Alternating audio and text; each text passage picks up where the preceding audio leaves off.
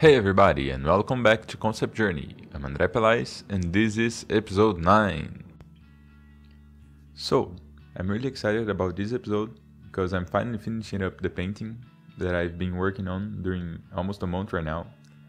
And in this video, it's pretty much wrapping up, only doing minor details and changing only a few things on the overall feeling of the painting.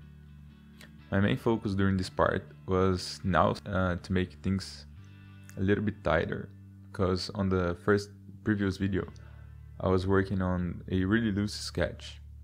As you can see, I'm just going over all the parts that I sketched on the previous video and just tightening them up, making the edges a little more defined, and always using my grid to know what am I doing if I'm doing things in the right perspective.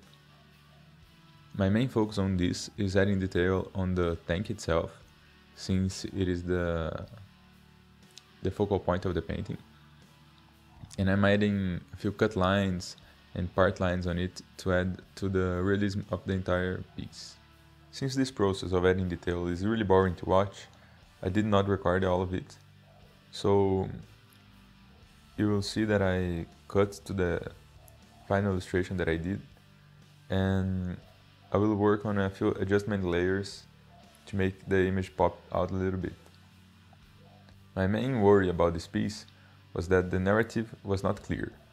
I unfortunately chose the wrong lens to pick this scene, and the impact that I wanted the tank to have was not going through the image.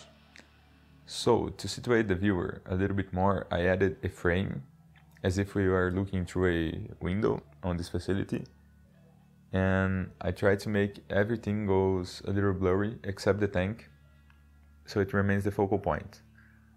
About the colors, I was experimenting with a few gradient maps and just kind of trying and to see how things were looking.